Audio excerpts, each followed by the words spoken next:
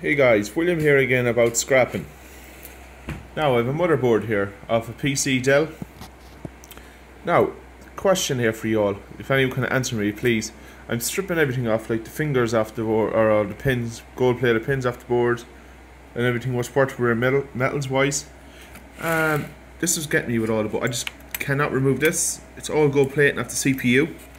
Can anyone explain to me how to get this off please? I'd like someone to help me out if you can please, because there's a lot of gold plating there. It's good stuff. So I tried with a chisel before, it didn't work. I don't know about breaking the board up and trying to get it off. It looks like a lot of work, but if anyone out there has a good idea how to get all this off, it'd be a very good idea. So anything else on the board here now? Yes, the easiest way to remove these CPUs, put a gold inside here.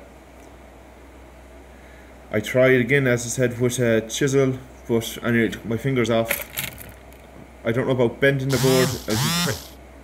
As I said again, YouTube, there's not many videos about that. If someone could leave a comment to me or message me or something, or give me a link to a video, it'd be very helpful.